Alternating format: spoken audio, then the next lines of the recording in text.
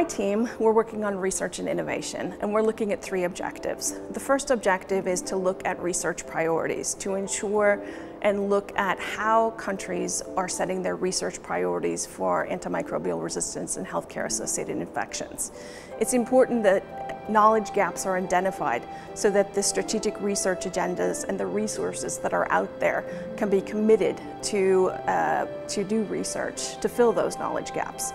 The second objective is to look and to see, once we've done that research, how do we ensure that that research is informing policy making? Since we've paid for it, we need to utilize the research to make sure that it's actually used to its fullest. And the last agenda is there's been a lot of work ongoing about incentives.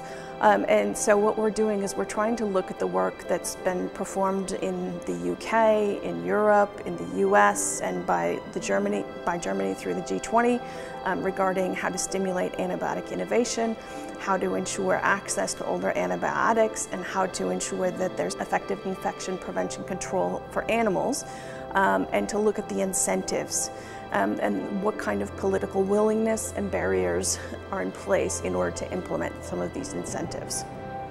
In the research and innovation team, we are responsible for trying to foster innovation and research across Europe. So basically our work is to try to identify ways to facilitate the appropriation of research gap for policymakers, for instance, in the implementation of national plan. We're also actively working at visiting countries to check their appetite when it comes to incentive. In the General Assembly, what we presented were the results regarding research priorities. What we've done is we've looked at countries' national action plans to determine where the research priorities lie. We've done a mapping and we've looked across the various important strategic research agendas and identified a gap. There seems to be a large gap in the fact that infection prevention and control research priorities are largely neglected. Now, infection prevention and control can have a huge impact on combating antimicrobial resistance. So it's very important that even though that many people think that there's not a lot of research that's necessary for infection prevention and control, they think it's all hand washing, but actually there are gaps there. And so what we've done is we've got the research gaps listed, and what we're doing now is we're vetting that and we're trying to include it into various important strategic research agendas.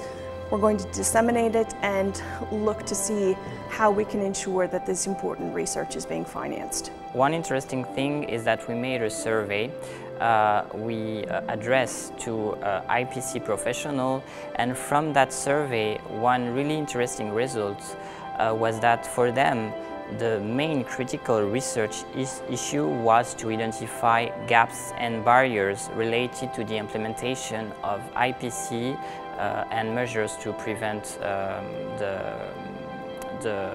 dissemination of healthcare infection.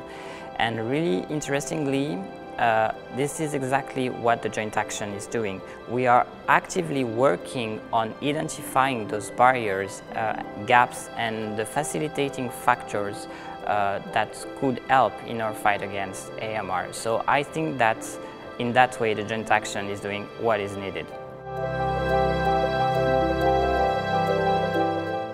So my take-home messages for the General Assembly would be that when you want to face a challenge, a big challenge like AMR, you have to work together to meet and to exchange face-to-face in order to foster changes. One of the huge strengths of the JAMRAI is that you get all of these individuals from the different disciplines within the room. And that allows you to have conversations that really don't happen in other settings.